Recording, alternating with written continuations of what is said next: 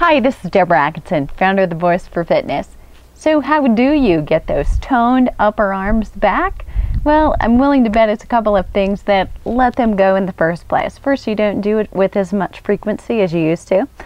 You don't have youth on your side, so you don't have quite as much muscle mass compared to the fat mass that you had back then, but it's not impossible. And I'm going to show you a few exercises that can help you target those tough to reach areas right here.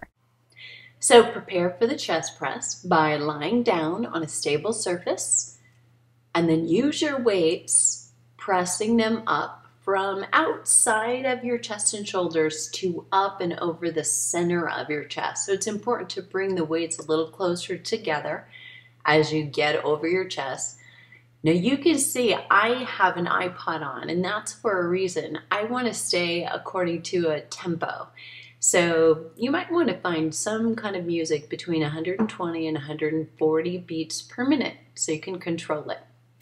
So moving from your chest press, you're going to go into a tricep extension. So as I lower the weights, and being careful and conscious about lowering them to the outside of my head, not to my forehead, and keeping my elbows right in alignment. They're pointed at the sky, right above my shoulders, not letting them drift out to the sides or toward my hips or legs. So for the second set, I make it a little more challenging by raising up into a bridge. So now I've got my glutes, my legs, my core, and the chest and triceps all working. Nothing is on vacation here. So it's important to keep your neck relaxed by keeping the weight in the center of your head.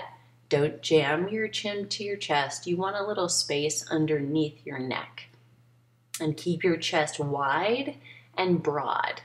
Now we do one more set of tricep extensions, and you see the difference here is I've turned my palms upward.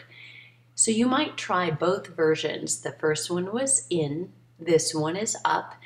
There's a difference in the work that happens through the triceps, but even more so in your forearms, in toning those muscles a little differently. But you may need to pay more attention to simply what's comfortable and feels more coordinated for you. This one, I don't know if you can tell, is a little more uncomfortable for me. I can do it, but it's not my favorite. So the trick is find the right weights so that you can lift the weight and do all the repetitions without fatiguing and with great form. But make sure that you're safely able to do them all. So I had 10 pounds. For some exercisers, that would be a little much. So think about 8s or even 5s and make sure you can get all the repetitions. But do challenge yourself.